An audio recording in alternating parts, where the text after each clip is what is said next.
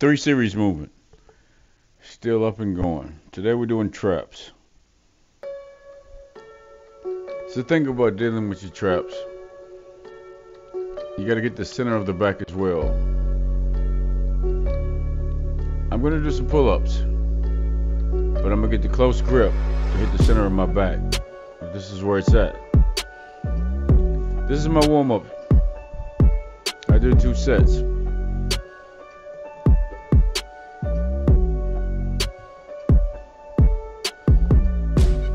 Nothing to jump out at.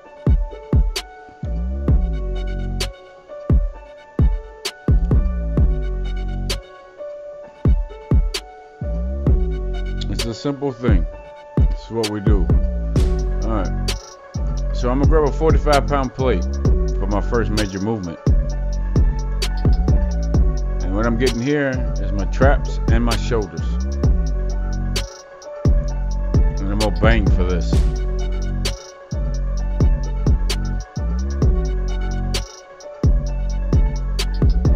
Strength.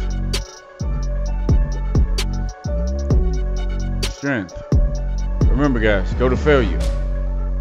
Go to failure.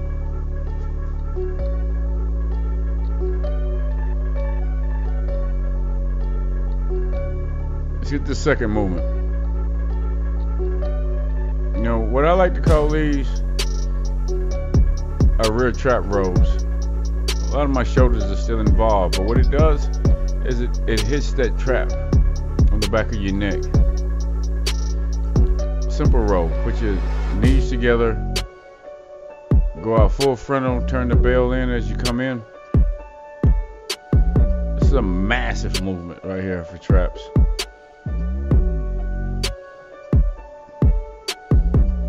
Lightweight. Alright. Let's move on. Of course, the shrugs, right? Take your shrug slow. Try to keep your chin up as high as you can. Keep your chest out. But as you get it going, you know, you start to fall in a little bit. Just try to stay in it. High chin, big chest. Give me as many as you can get. It's not about weight. It's more about form.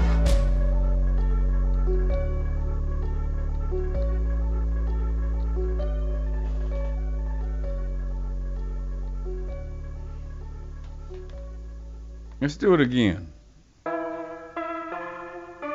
This is another game. So I grabbed the 45-pound plate, 35-pound plate this time. No, actually, I think I grabbed a 45-pound plate this time and stayed with it. I think the weight of measurement was actually working with me.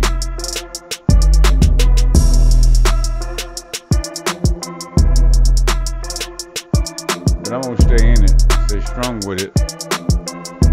This is a powerful movement.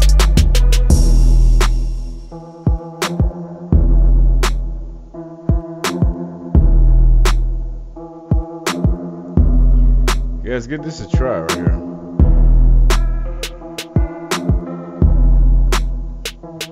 Now here, I know I reduced the weight a little bit.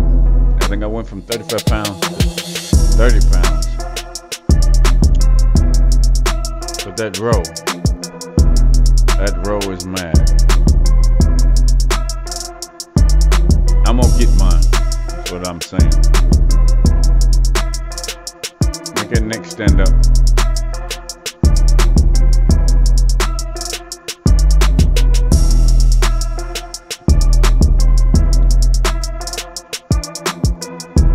Fight for every rep. Alright?